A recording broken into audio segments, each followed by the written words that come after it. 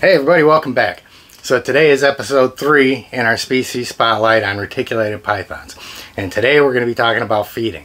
We're going to go over some of the types of prey items that you may start your hatchlings on, some of the prey items that the snakes are going to move into as they're bigger, and we're going to do a feeding with our bigger snakes today, as well as a couple other things we're going to hit on. So you want to go anywhere, that's what we're talking about today, is feeding our reticulated pythons on Intrepid Exotics. Whether you're a lifelong keeper or just getting started, help us encourage responsible keeping, conservation, and public education in the interest of keeping our reptiles safe and healthy as we protect them for future generations. You're invited to spend time with us as we experience these awesome animals together on Intrepid Exotics. Okay guys, so since we're talking about feeding, I kind of wanted to get one point out of the way really quick. Some of you may get mad, turn it off, so be it. But I do need to make the point that I don't do any live feeding at all.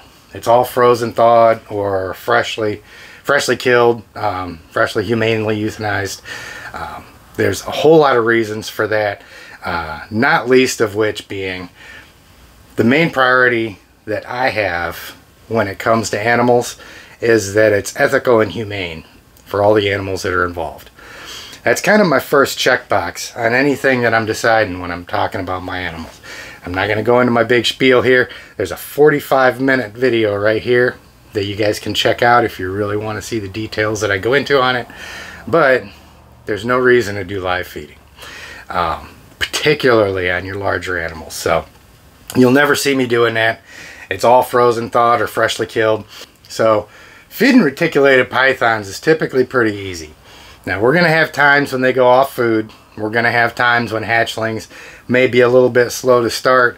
But as a general rule, retics are known for their food response. That's why we put so much effort into talking with folks about tap training and reading behaviors and knowing when that food response is turned off, because they're typically really voracious eaters. And that's one of the reasons why I don't have any of them out with me right now, is because I've been thawing rabbits and drying them over there, and the last thing I want to do right now is handle any snakes after I've been handling their prey. And that's the first point I'm going to make with any of your snakes.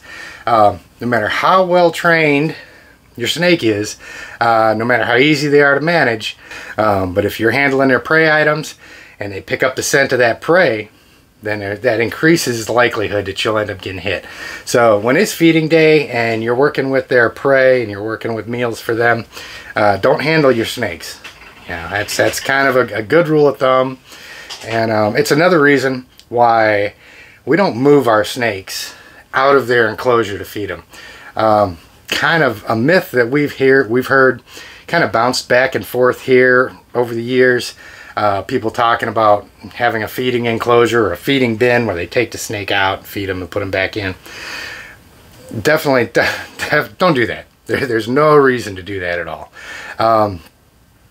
The part, I think one of the biggest issues with that is that we talk about handling our snakes, going in, turning off their food response in order to handle them. Now, if your snake's in the enclosure and you're getting ready to feed them, you've got to turn off their food response, move them into a bin, and then you reactivate their food response with the prey item. And if you've got a snake that's been hesitant or been refusing or something, that may make it harder for them to actually start eating. So anyway, you get them in there, you feed them, and my male retic used to be really bad for this. After he ate, his food response was on fire for 3 or 4 days after that, and he just wanted to eat anything that moved. So that being said, if you've got them in a bin, you feed them, you go to move them again, you can have your hands full. If that snake's still got a really hot food response, now you've got to shut them back down. When it's intensified, get them back into their enclosure. It confuses them. It makes them a little bit more susceptible to making mistakes, I think. And it's just wholly unnecessary. Especially if you've got a big collection. If you've got 10, 20, 30, 100 snakes, there's no way you're moving them into a different enclosure and then feed them. You'll get bit 3 times a day. So squash that right off the bat. We don't move our snakes to feed them. if you're just buying a snake, say for instance you go on Morph Market and you get a hatchling retic. If the seller is a responsible seller, they're going to do a couple things. One, when that snake hatches, they're going to give it time to have its first shed and typically get 3 consecutive unproblematic meals down, at least. That's what a good breeder should do. You're not going to get, you shouldn't get, any snakes that have hatched, been cleaned off, and a couple days or a week later put off and shipped to you, or you shouldn't be picking them up that soon after they've hatched. If you're, like I said, if you're getting a hatchling, you should, it should at least be 1 to 2 months after that animal's hatched, to where it's had that couple weeks to get its first shed in, and then had time to get at least 3 consecutive meals, 1, 2, 3, back to back, so that we know that they're eating good, and then you can move them off and rehome them. Now when you get a hatchling, you know, it's going to get there. Typically people won't ship them with a full stomach, so you know, the snake will eat, they'll wait for that animal to excrete, and then go ahead and ship them. So when you get them, should be pretty close to their feeding time. That being said, you want to kind of be careful with that, because hatchling snakes, the stress of shipping, the stress of moving into a new environment, the stress of, you know, all that whole experience right there, can be tough on them, and it can interrupt their food cycle. They can be so stressed out that they don't want to eat. So, you know, you're probably, by the time you get that animal maybe a week away from his last meal, it's perfectly fine to give that animal another week. Okay, retics, although they're voracious eaters, they can go, you know, a week or 2 in between meals. Certainly not going to hurt them, and it may actually be a lot better for them. You know, if you get them in, if they're really stressed out, they may eat, and then the first time you go into their enclosure or something, if they're really stressed out, they may regurge that meal or something, and then you got a bigger problem on your hands. So when you get it, just give it a few days, give it a week, before you try feeding them.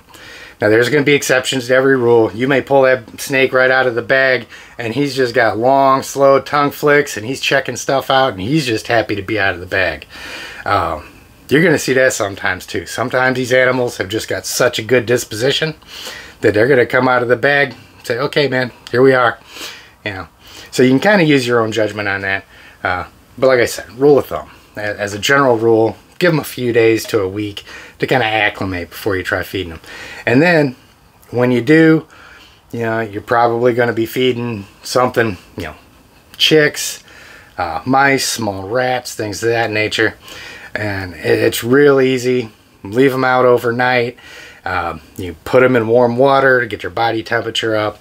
And once you do that, set them off on a towel, dry them off. You don't really want to send them in there soaking wet. Just dry them off, feed them. Body temperature should be between 90 and 100 degrees on that prey item, so they'll pick up the heat. And just be careful too. So I'm going to show you the tools that I use for feeding. You know, you can see these long tongs right here. I've got a pair of hemostats that I use on some of them. These are really nice because they'll click closed on you like that. The only problem is you got to kind of get coordinated enough to get it to release, so that the prey animal tail doesn't get stuck in there and the snake ends up wrapping around your hemostats. And if you don't have any of those things, and you happen to have something like this off the barbecue, these work just fine too. The wife, the mother, make sure you don't let them know that you're doing this. Just take them, use them, buy some new ones for the kitchen. I don't think they'd really appreciate you plucking rats with them. But and then when you get into your larger snakes, this is what I use. It's just 2-foot grabbers. These things right here are, you get them from Midwest Tongs, and these things are super strong. I've had 8-pound rabbits in here before. You just clamp down on it as hard as you can. You know, it's a little tough to hold it out there, but yeah, these things are really sturdy and they're really good. So you definitely want to use tools. You don't want to be going in there hanging it by the tail and so forth.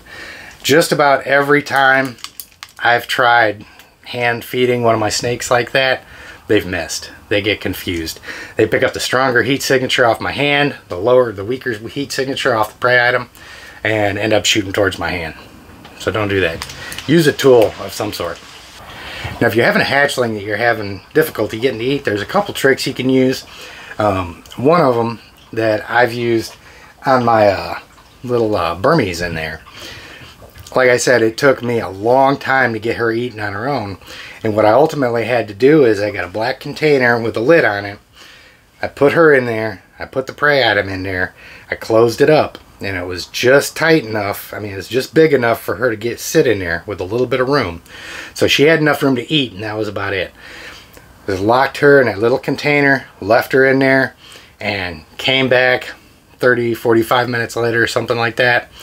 Prey item was gone. But 9 times out of 10, in my experience, you do something like that. You just seclude them in there with the prey item for a little while, come back, they're going to eat it. If they don't eat it, take it out, feed it to your monitor lizard, and then try to offer them the next week.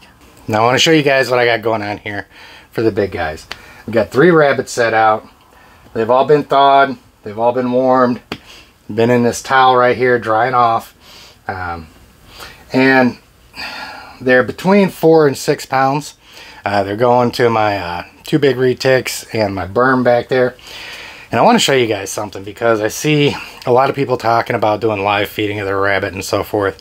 If you're squeamish about euthanizing a prey item before you toss it in there to your animal, then rabbits are about as easy as it gets. And these rabbits are already dead. Like I said, I pulled them out of the freezer yesterday. But I want to show you guys how you do this if you've got a live rabbit and you need to euthanize it before you feed it to your animal. All you do, it's real easy. You'll get this animal up by the scruff of the neck, and you kind of put the V of your neck, of your hand, right there at the base of its skull. And then all you've got to do is take your hand up underneath the jaw like that and rotate the head backwards. Just one quick motion and it's going to separate. It's going to instantly euthanize that animal. It's the most humane way to do it. I know some people may be squeamish about doing that, but I guarantee you it's much more humane to have that animal up, instantly euthanize it, and then give it to your animal if you're having a hard time getting them to eat frozen thawed, or you're having a hard time keeping it warm, whatever the case may be. Much more humane to do that and then offer it than it is to throw that animal in there alive, risk it hurting your snake, risk it taking forever before the snake actually kills it, and having that animal suffering unnecessarily. There's no reason for that. There's really not. The only reason to feed live really is for your own entertainment, and that's an entirely different discussion that somebody probably should have with you. So we want to be feeding these guys, especially larger prey items, pre-killed or frozen thawed. And there's not too many justifications for doing it any other way. So that being said, I want to show a couple different feeding techniques here. I've got 3 snakes to feed, and we're going to go ahead and start with Monty, and I'm going to show you the first technique, which consists of just opening up the door, kicking it in there where you're out of the way. Now the bigger the prey item is, this may be a little bit harder to do with one hand. It's about a 4-pound rabbit. It still can be a little tough to hang on to. But what I'm doing with her right now is I'm just going to open the enclosure on the opposite side that she's at. And I'm just going to kind of hook the prey item in there. And see how she's right here. Prey item's right here. And the glass is between me and her. There we go. Come on, sweetie. And there you go. And you can just kind of close the door a little bit. She's going to find that rabbit here in just a second.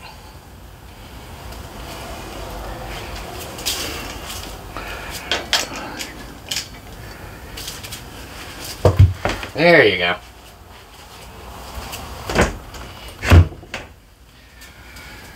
And then this is an opportunity too, while your snake's eating, to go in there, change the water. As soon as they eat, they're going to need to have fresh water because they will drink a lot. And especially if you got a 14, 16 foot snake, they're going to go through a lot of water after they eat. But for right now, we're going to keep on feeding. And I'm going to do that after the video is over. So you can look down and you can see the way he's sitting in there. And I want to show you a situation that you're going to find yourself in at one point or another. There's going to be a time when you open the door and that snake comes out of the enclosure and gets a hold of the prey item, and it gets a hold of it, it's outside. So what we're going to do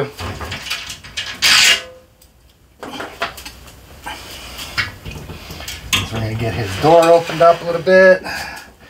Just enough for him to kind of get out, because this is what I'm going to demonstrate to you guys.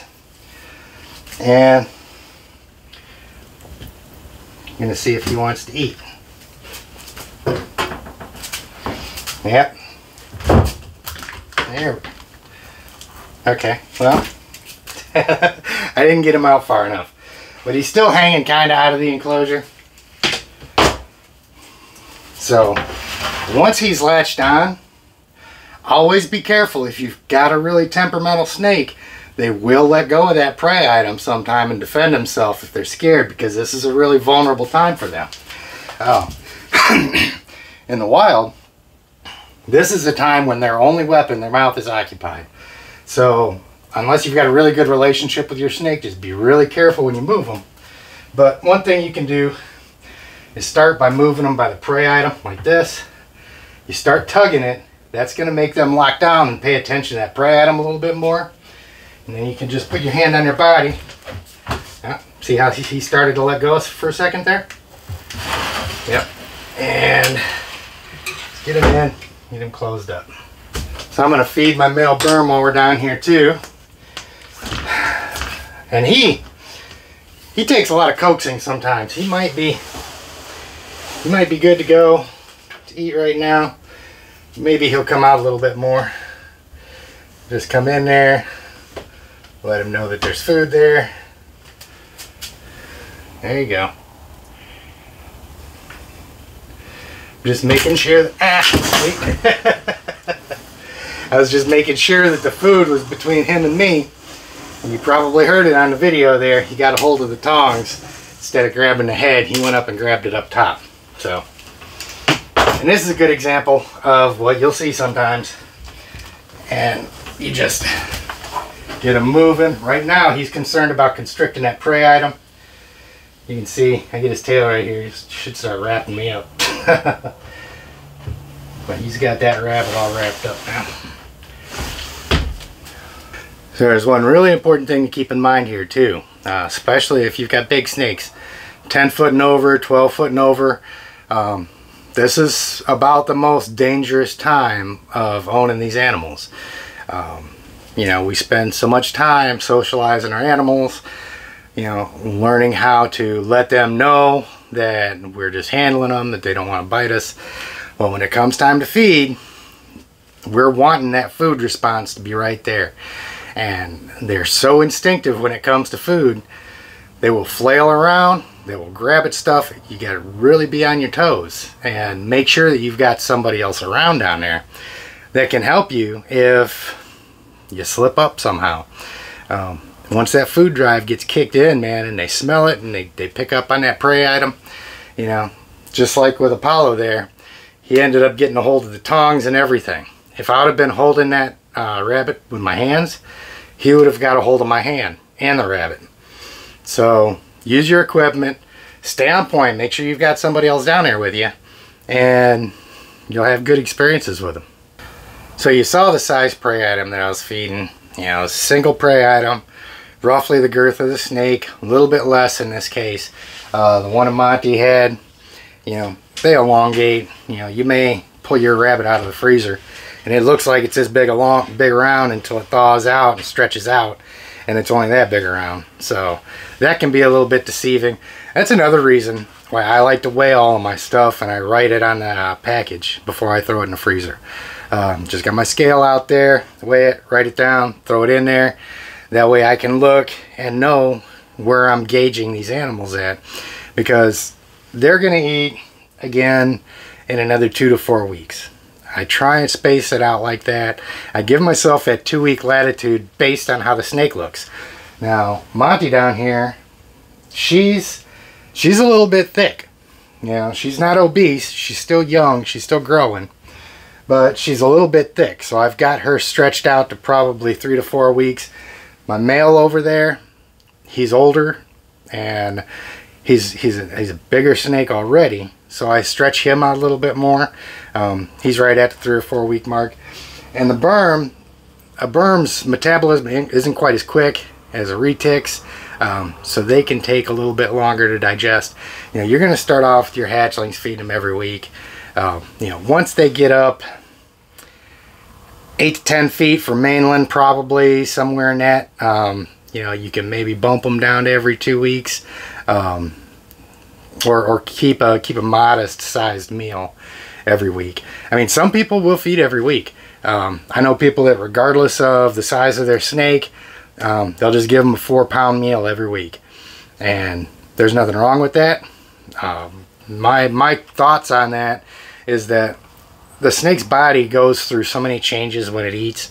The heart, the lungs, all its organs expand.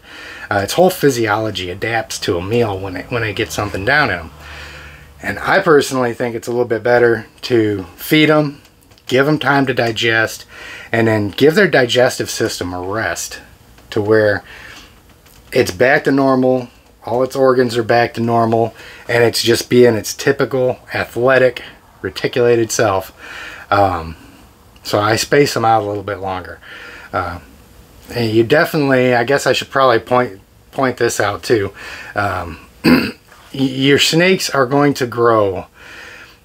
You can manipulate their size by how much they eat, but not in the way that a lot of people think. You know, just like me, I'm genetically predisposed to be the height that I am, and I can stop eating and shrink and get smaller, or I can, you know, stick with the ice cream every night and keep the dad bod that I probably should start getting rid of. It's not going to change how tall I am. It's going to change how much space I take up this way. And it's the same way with your snakes. You know, they're genetically predisposed to a certain body type, and overfeeding them is going to kill them a lot quicker than most things. You know, you'll hear about power feeding and just throwing food at your animal and throwing food at it because you want to see it hurry up and get big. The first time you see a necropsy of an obese snake and see just how much fat is actually in that animal when people do that, it should change your tune really quick. Reticulated pythons are supposed to be lean. They're supposed to be, you know, they're semi-arboreal snakes, and you definitely don't want to be throwing food at them all the time. You know, Burmese will get a little bit thicker. Anacondas will get a little bit thicker. You know, and to keep that in perspective, you know, the longest snake species in the world is the reticulated python. The heaviest snake species in the world, which is not the longest, is the anaconda. Okay, so anacondas tend to be shorter than reticulated pythons, but always weigh more because their body's different. You know, those are water-dwelling animal primarily, whereas reticulated pythons are more semi-arboreal. So that's going to tend to have big differences in their body shapes. So I am going to start stocking some pigs for these guys, kind of mix up their diet some, you know, throw them a rabbit every now and then, throw them pig every now and then. These guys are so far beyond jumbo breeder rats, it's not funny. You know, they can survive just chucking rats at them like Tic Tacs, but it's always better just to have an appropriately sized meal, give them something, they eat it, they digest it, and you know, you're not constantly throwing these little meals at them. You can feed these guys multiple rats more frequently. I'm just a bigger fan of one appropriately sized meal, and then space that out whatever the time is that's appropriate for the metabolism of that animal. So like I said, you're going to hear different techniques. A lot of people have got their own system that they've worked out, their own way of doing things. There's multiple ways to do it, and there's multiple right ways to do it. So, you know, this is by no means an end-all be-all. This is exactly what you got to do. It's just a rule of thumb that I found is 10 to 15% of the snake's body weight, and that's weekly for young snakes, moving up to bi-weekly as they get a couple years old, And then as they start getting larger, 12, 14 feet and up, stretch them out 2-4 weeks, something like that. And it's just really important that you don't overfeed them, you don't underfeed them, you don't use food to regulate their growth. They're going to be whatever their genetics dictates that they're going to be. We need to feed them appropriately and keep them healthy. And whatever size they are is the size they are. So I hope that helped. If you guys got any questions, by all means, get down, drop them in the comments. Like the video, get it shared, get it out to more people. I've got several other videos to do in this series, and as soon as this series is done with the reticulated pythons, I'm moving on to our next series, which is going to be about Nile monitors. And that should be a lot of fun. You guys may see me get bit there. I'll have the I'm Fine shirt with a big blood patch on there. I got bit the other day, but it was actually by my drone. It started raining and I was bringing it in too fast and it cut me on the chin. I would post a picture of it, but I'm afraid it'd get flagged for something. But so yeah, the next series is going to be Nile monitors. We've still got a couple more things to talk about here with reticulated pythons. Husbandry, habitats, handling, socializing, things of that nature. We're going to hit every common topic on these guys a little bit at a time. And like I said, I want it to be so that by the time these series are done, you know, any animal that we've got a series about, you can go in there. If you're wondering how to feed it, go in, hit that video. It'll give you an overview, and there's always a lot more to learn. You're not going to get it all in 10 or 15 minutes. But it'll give you the key points. And you know, there's other things that we've got in the works too, that'll go into a lot more detail on that stuff. So it'll give you a good, healthy starting point. And as always, don't watch one video and take that as gospel. This is exactly how you're supposed to do it. Take that one video, weigh it against everybody else, use your own brain, and you know, just as long as you're trying to do the right thing and you're doing the best with the information that you've got. You know, find people that you trust to ask questions, and we'll continue to work together as a community to make sure that our animals are healthy, that we're doing the right things with them, and we're making the workload on USARK as light as humanly possible. And on that note, if you're not already subscribed to USARK's YouTube channel, or if you're not a member, those links are always in the description of all my videos. Make sure you get in there. Also, the end screen, if you missed the earlier videos in this series, I've got the playlist, and the next video will be in there when it's out. Don't forget to check out the video I'm also going to link in the description that talks about feeding frozen thawed over live feeding. It's a 45-minute video, so make sure you get some popcorn, you get your coffee, and buckle in, because I go into great detail about the reasons why I don't feed live. And I think they're pretty legitimate. So you guys have an outstanding day, and we will see you next time on Intrepid Exotics.